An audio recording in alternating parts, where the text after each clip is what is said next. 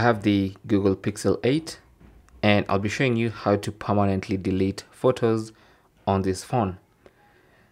So what you want to do is go to the Photos app and find the photos or photo you want to delete. So let's say I want to delete these 3 photos.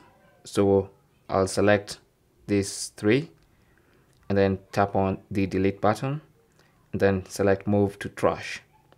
Now those photos have been removed from the main gallery, but they're still on the phone, and someone with a little technical knowledge can be able to find them and even restore them or use them. So to permanently delete them, you need to go to library and then go to trash. And here you'll find your recently deleted photos and videos, where they'll stay for 60 days if you've backed up, or 30 days if they're not backed up, before they're permanently deleted. So to permanently delete them right now, just tap on select and then select the photos you want to permanently delete and then tap on delete. We're now deleting from the trash can. Okay, now that they're permanently deleted, they can no longer be recovered.